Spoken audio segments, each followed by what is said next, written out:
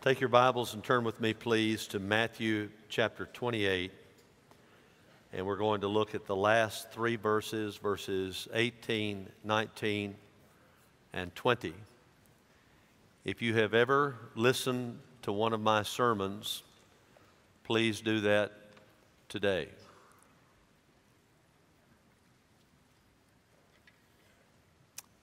Matthew chapter 28, verses 18 through 28.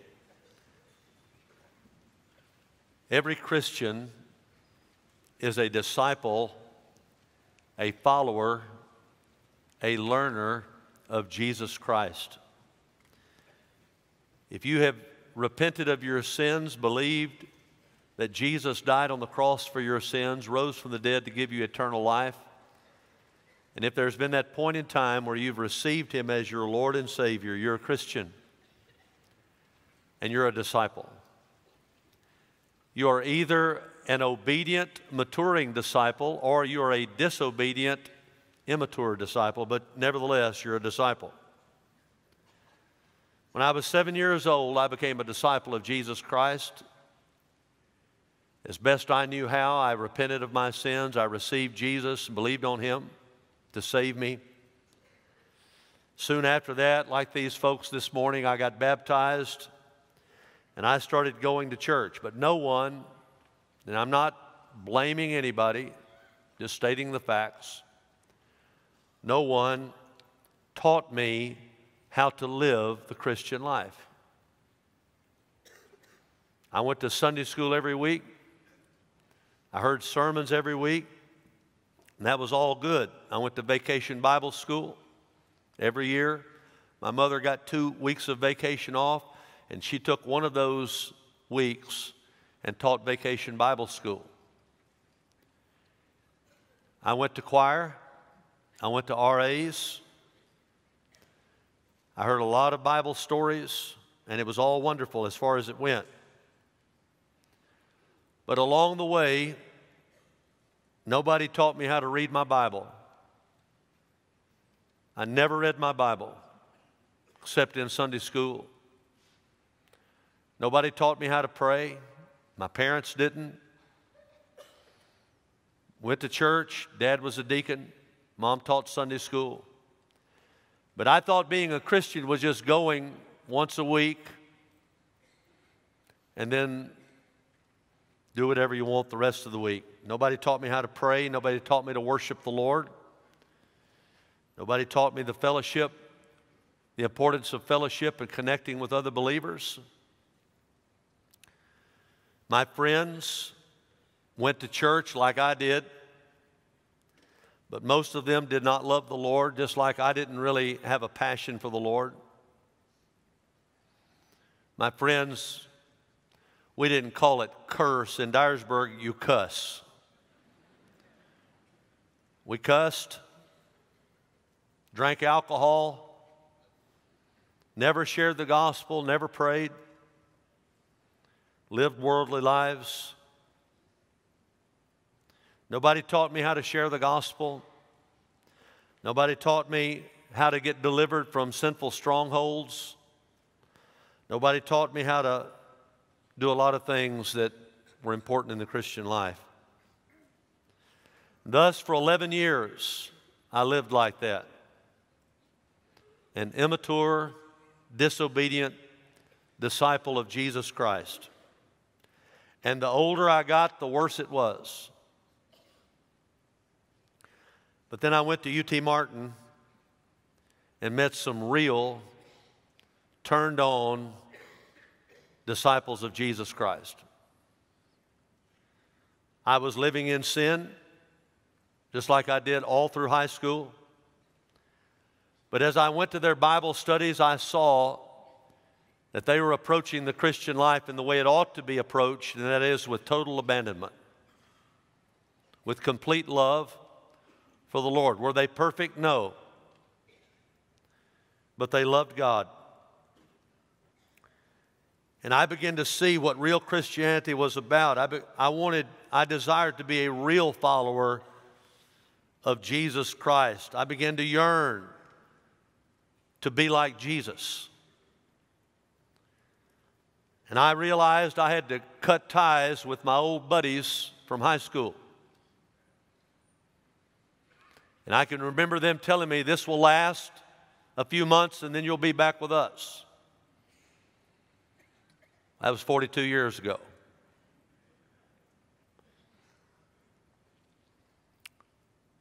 I quit partying, stopped drinking, doing those other things that had pulled me down for years. I began reading my Bible. I began praying. I began worshiping the Lord. I'd never lifted my hands before, closed my eyes. But I started doing that. I fellowshiped. I couldn't get enough of connecting with other Christians. Began sharing my testimony, began sharing my faith. Led a guy to Christ out in North Carolina at a FCA camp. I'll never forget the feeling of walking back to tell people that I'd led somebody to the Lord. I started co-teaching a Sunday school class at the Dyer County Jail. It's probably good because they weren't very good lessons, but they couldn't get away. I began sharing my testimony with football players, athletes. Started traveling with a friend of mine we'd played football together in high school, George Guthrie. We started a little singing group. We'd go anywhere. We went to churches all over West Tennessee. I remember singing in Bellevue Baptist Church here in Memphis on a Sunday morning when Dr. Glisson was there. I couldn't get enough of Jesus. I got tired of football, quit playing football, transferred to Union University. Along the way, I found the call to preach. God let me have Donna. We met there. And to this day, 42 years later, first thing I do in the morning is read my Bible, pray, fellowship with other believers, share the gospel, worship the Lord. It never gets old because He never gets old. I'm so grateful that some young men at UT Martin took time to disciple me. I want to ask you, have I just described your experience? Are you a disciple of Jesus Christ, but you've never spiritually matured? Are you tired of thinking that going to church is really what it's all about? Are you tired of saying this stuff works for these people, but it never has worked for me? It's not that it doesn't work for you, it's that you have not delved into it deep enough. There's more to the Christian life than just showing up on Sunday morning. There's a daily walk with Him, a daily discipleship. There's a real intimate relationship. If you're tired of being undeveloped, immature as a Christian, defeated, if you're tired of that, this sermon is for you. Sometimes I get a little excited when I preach. That's the way I played ball. But today, I can't guarantee I won't get excited. But I'm going to try to just say it as plainly as I can. We need to make disciples like it matters. The last words of Jesus to us in the Gospel of Matthew are these. And Jesus came up and spoke to them, saying, all authority has been given to me in heaven and on earth. Go therefore and make disciples of all the nations, baptizing them in the name of the Father and the Son and the Holy Spirit, teaching them to observe all that I have commanded you, and lo, I am with you always, even to the end of the age. There's only one verb in that whole thing, and it's make disciples. The rest are participles that get their power from that verb. Teaching, going, baptizing, all of it's around making disciples. This is called the Great Commission. Marching orders for every Christian. So what does the Great Commission command us to do? First of all, it tells us to make disciples. How do you make a disciple? Verses 18 and 19, Jesus came up and spoke to them, saying, all authority has been given to me in heaven and earth. Go therefore and make disciples of all the nations, baptizing them in the name of the Father and the Son and the Holy Spirit. To make a disciple is to win somebody to Jesus Christ. You were made a disciple the moment you repented of your sins and believed savingly in Jesus. You became a disciple of Jesus Christ. We don't have a two-tier kind of Christianity. Okay, you got saved, but you got to memorize this many scriptures to be a disciple. You have to read the Bible this many times to be a disciple. You have to win this many people to the Lord to be a disciple. You have to go through this many classes to be a disciple. No, no, no, no. The split second you get saved, you are made a disciple. So have you become a disciple of Jesus Christ? Do you really know the Lord? Have you really been saved? Have your sins been forgiven? Do you know that your name is written in the Lamb's book of life?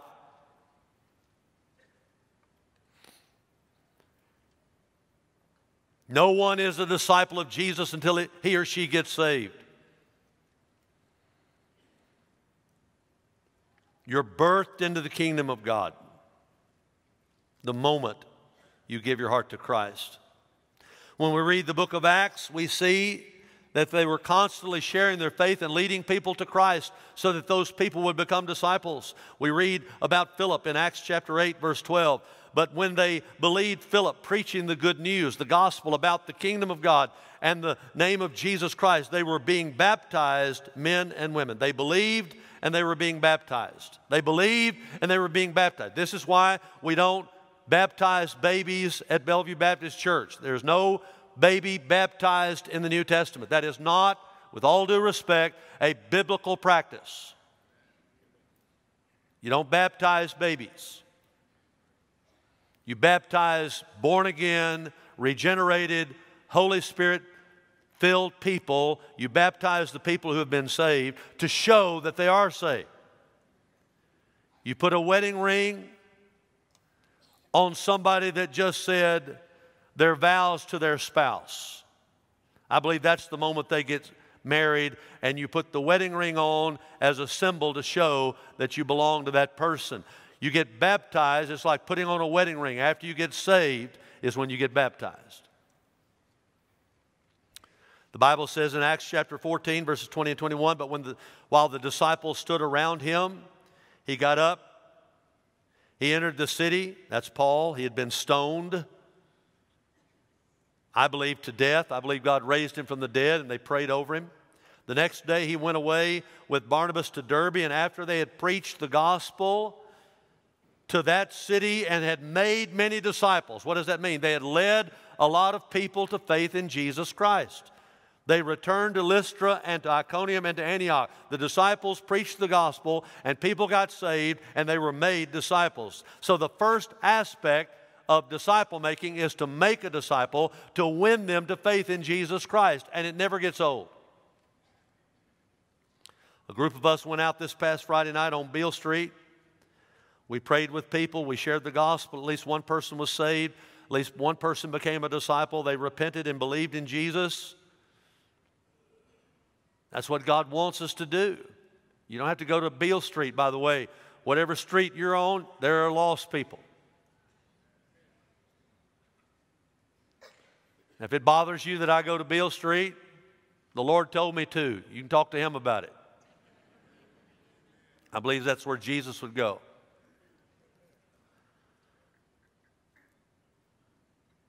Romans 15, Paul says, Verses 18 and following, for I will not presume to speak of anything except what Christ has accomplished through me, resulting in the obedience of the Gentiles by word and deed, in the power of signs and wonders, that is miracles, in the power of the Spirit, so that from Jerusalem all around, as far as Illyricum, I have fully preached the gospel of Christ.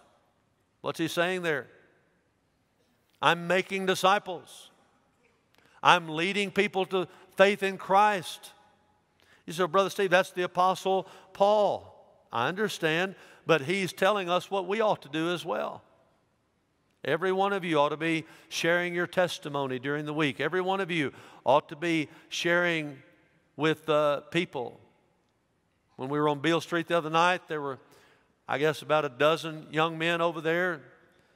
And I went up to them, saluted them. Here, you say, how do you lead in? I say, I'm a Baptist preacher. We're down here praying for people. How y'all doing? I mean, let's just go ahead and just lay it out. How are you doing? And we're down here praying for people. Any way we can pray for you? They said, he's about to get married. I said, oh, man, that's awesome. And so we all, on Beale Street, all laid hands on him and prayed for him. Am I trying to brag? No, I'm just trying to say, but I shared the gospel with them. I shared my testimony with them, shared with them how God pulled me out of all that stuff. Pulled me out of the miry clay, set my feet on a rock, put a new song in my heart. How many of you know what I'm talking about? He pulled you out. He put you on a rock. He put himself in you. He changed your life. Man, you can't not talk about that.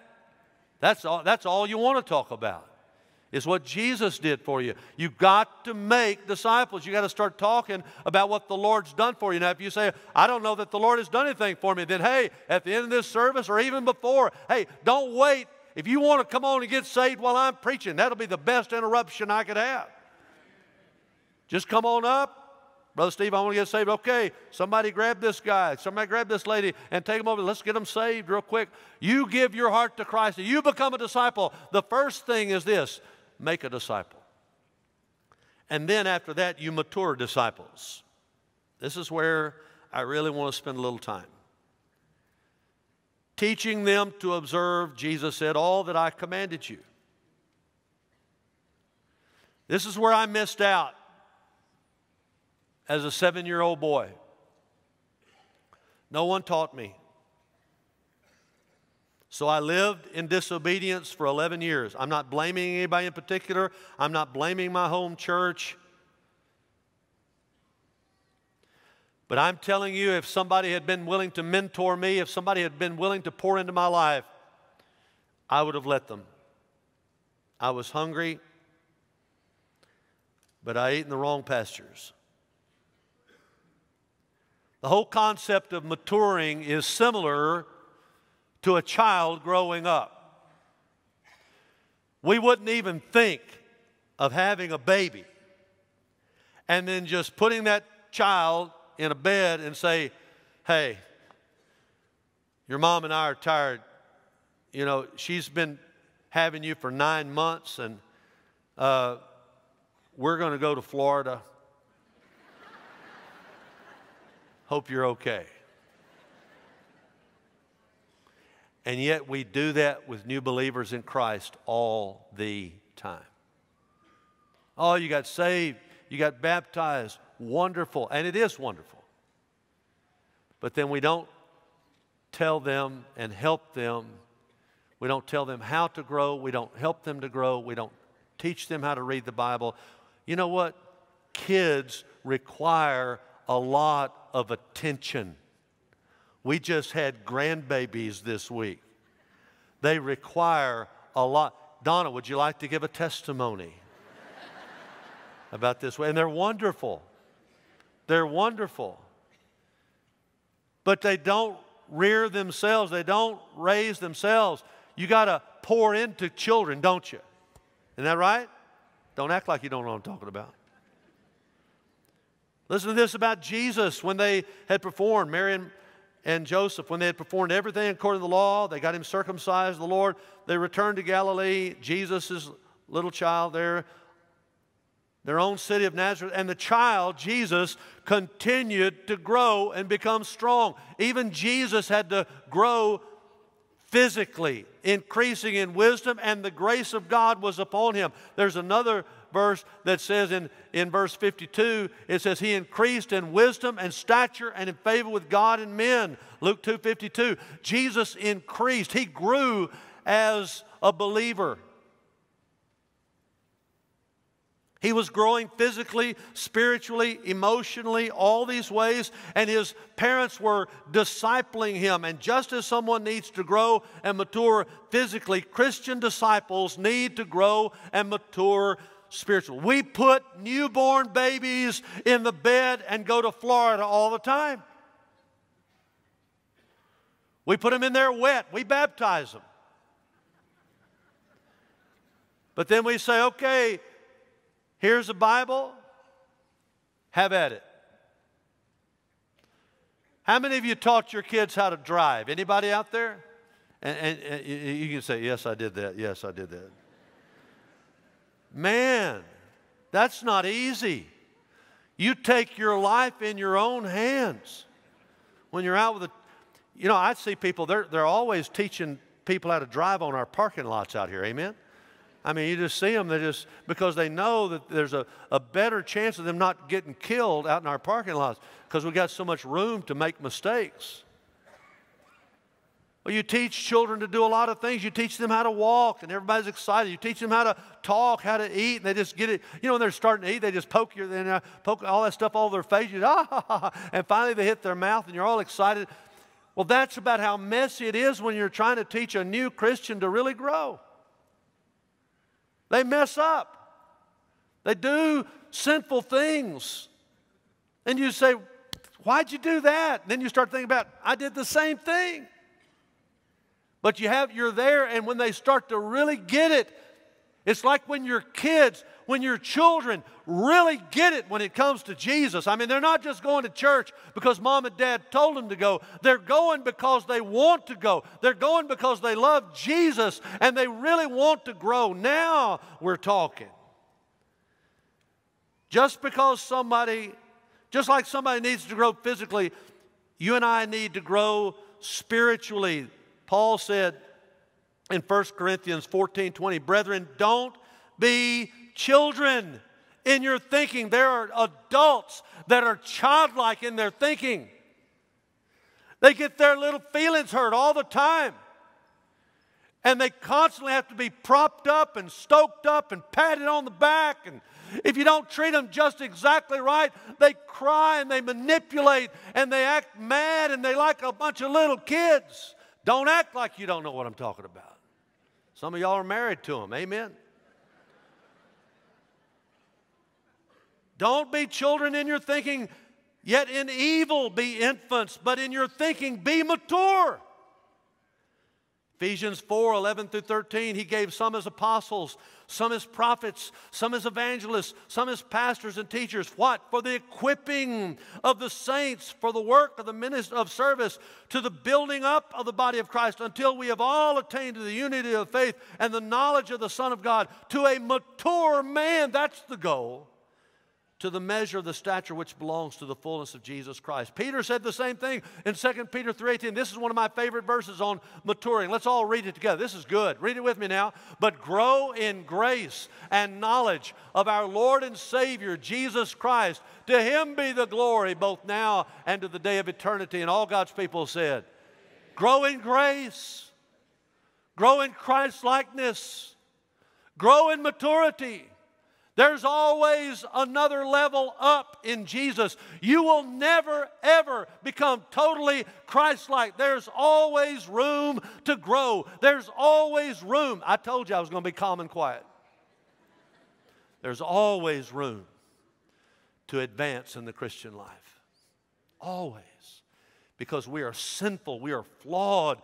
And He is perfect, and so we're always looking to Him, trying to be like Him. Yes, we make progress, but we won't be totally like Him in this process of sanctification until we see Him and we experience full glorification in heaven.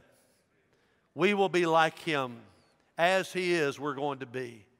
We're becoming like Him, but we're going to be like Him when we see Him. And basically, this is why I'm preaching this whole series. There are these disciplines that you have to get involved in if you're going to mature. You just have to.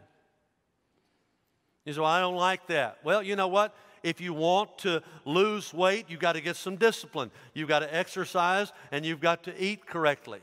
It's not, you know, you say, no, I'd rather buy one of those wrap things, you know.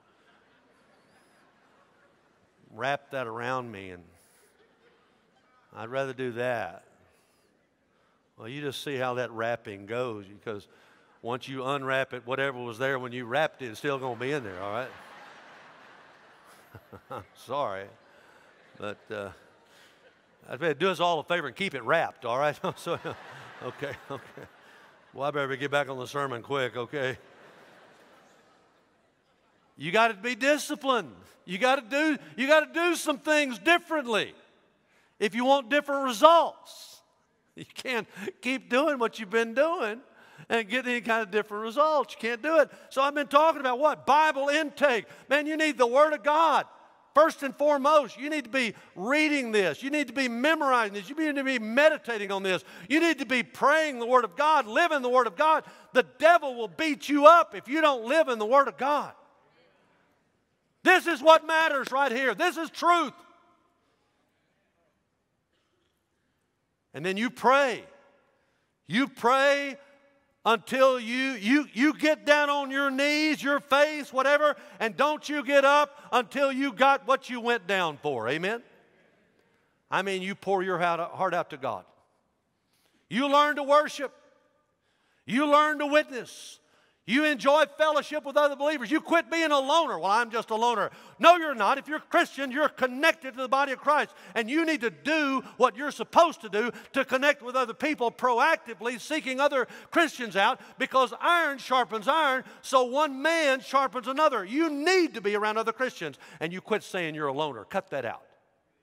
That's a cop-out. That's an excuse. That's sin is what it is sin. Who do you think you are? You get a buy because you're a loner? You're not a loner. God made you to connect with other people. You've got some things you could help somebody else out with if you'd quit being so selfish and so wrapped up in yourself. Get involved in other people's lives. Warfare, connecting, sharing Jesus, making disciples, worshiping. In the days to come, I'll talk about family, managing time, managing money. Love like it matters. Give like it matters. Give thanks like it matters, rather. You have to keep engaging. It's every day, every day. When I played football, every day we tackled, we blocked, we ran the ball, we did the fundamentals. There's just some things in the Christian life you never get tired of. You never have to. You don't get to quit doing. You don't get to quit praying. You don't get to quit reading your Bible, and you don't get to quit sharing the gospel and fellowshipping and connecting and worshiping. You just don't. That's what you do every day. Every day until you see Jesus. That's what you do. Why? Because those disciplines are what make you grow in grace and in the knowledge of our Lord and Savior Jesus Christ. Same thing about marriage. Every day you pray with your spouse. You compliment your spouse. You work with your spouse. You care for your spouse. It never gets old. You keep on being loyal and faithful to your spouse. Why? Because you're married. You're one with one another. And when you're in love with Jesus Christ, you minister to Him the same way. You talk to Him. You talk about Him. You read His Word. He talks to you. The Spirit of God is filling you. And you're in love with Jesus. You've got a relationship going on. And when you have a relationship, you have to put something in it to get something out of it. And some of you are not putting anything into it. And that's why you're not getting anything out. You're writing blank checks because you haven't made any deposits. You got nothing in your spiritual bank. You don't read the Bible. You don't pray. You come to church once a week, and I thank God that you do. But I'm telling you, it's more than that. It's more than that. Are you really a disciple that's growing in Jesus Christ? If you're not, I'll tell you who to blame. Go look in the mirror. Just go look in the mirror. You get hungry enough, you'll find the bread of life. And then finally, make disciples, mature disciples, multiply disciples. Go therefore and make disciples of all the nations, baptizing them in the name of the Father, Son, and the Holy Spirit, teaching them to observe all that I've commanded you. And lo, behold, I am with you always, even to the end of the age. How do you make disciples? What's the process? 2 Timothy 2:2. The things, Paul says to his favorite disciple, Timothy, the things which you have heard from me, Timothy, in the presence of many witnesses, entrust these to faithful men who will be able to teach others also. There are 4 levels here. Level number 1, Paul himself. Paul got saved. A guy named Ananias went to Damascus, led him to Christ. And Paul got saved. And then Paul found this young man who was already saved, but Paul started pouring into his life. Timothy and many witnesses. In that verse it said, the things you heard me teach to you in the midst of many witnesses. So Paul got poured into by Ananias. We don't see Ananias in the text, so we'll just let Paul be level 1. Level 2 is Timothy and the other witnesses that heard what Paul said when he was talking to Timothy. And then a level 3. Paul says, the things that you have heard from me in the presence of many witnesses, entrust these to faithful men. Faithful men. But that's not enough, Timothy. There's got to be another level. Level 4. Entrust these to faithful men who will be able to teach others also. In one breath. In one breath, Paul talked about 4 levels of Christianity. Paul, Timothy and many witnesses, others, and faithful men. Paul, Timothy and many witnesses, others, faithful men.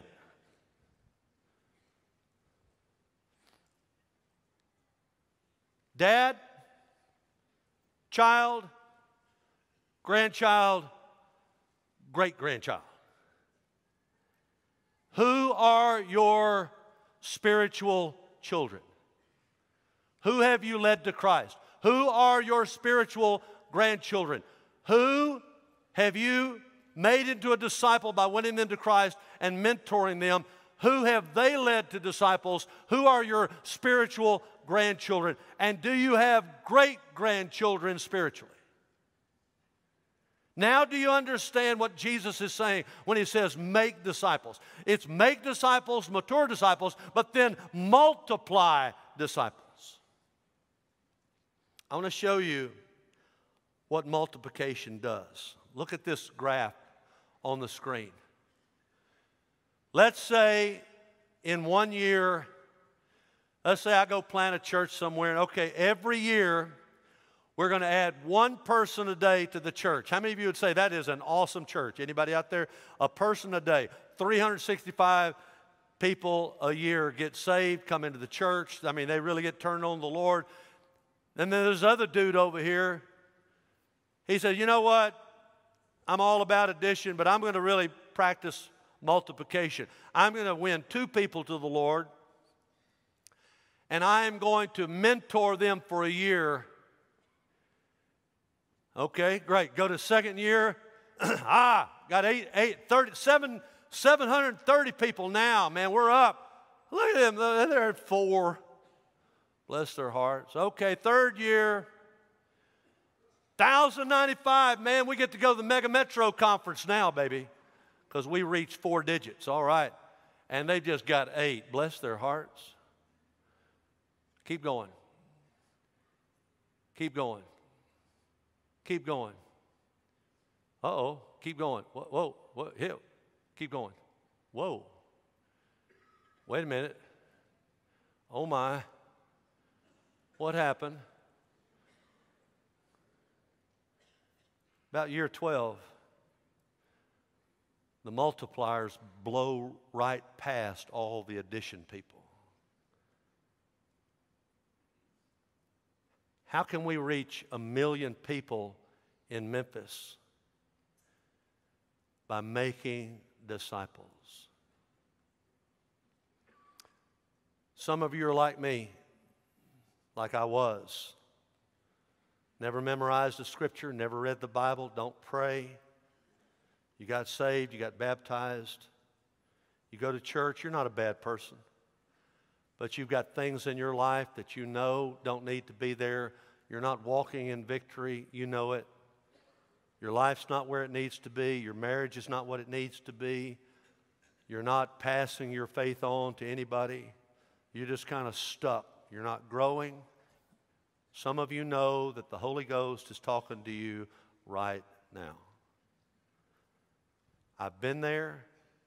I know how frustrating that is. But I'm telling you, the only reason you're going to stay there is because you choose to. There is a way out.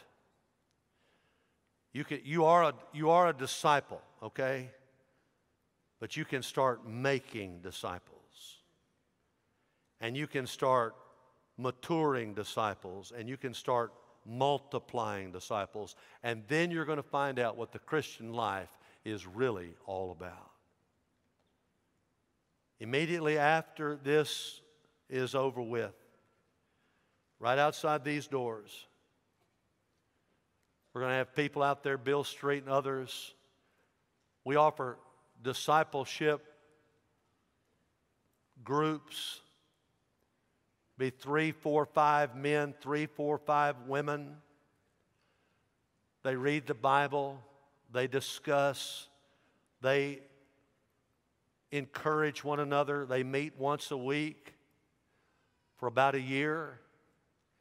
And they hold each other accountable on Bible reading and all those things. And they encourage and they pray and they share life. And all of a sudden they start to realize this is not rocket science. I can do this. We've got people that haven't even finished high school that have gone through this course. You don't have to be a scholar to love Jesus. We've got people that have PhDs that have gone through this too. You don't have to check your brain at the door to follow Jesus. And some of you desperately need this. So when we're through, just go right out here. I hope they're swamped. But stay there until you get some help, till you get signed up. They'll send you some materials, tell you how the process works. But I just want to encourage you. If you don't know the Lord, become a disciple today. Be saved today. But if you say, I've been there, done that, I've been baptized, but I'm not growing, man, get with the program. I don't know what to do. Yes, you do. I just told you what to do. You can't leave here today and say, I don't know what to do. Yes, you do. You do know what to do. You are not too old. You are not too young. You are not too busy to start growing as a Christian. Go out there and get some help. You can go to church all you want to. That's great, but it's not enough. You got to really start putting something into this disciple thing. And make disciples. Go therefore and make disciples of all the nations, baptizing them in the name of the Father and the Son and the Holy Spirit, teaching them to observe all that I have commanded you. And behold, lo, I am with you always, even to the end of the age. Amen? Make disciples like it matters. Father, help us. Help us to be not only disciples, but disciple makers. I pray it in Jesus' name. And if that's your prayer, say amen.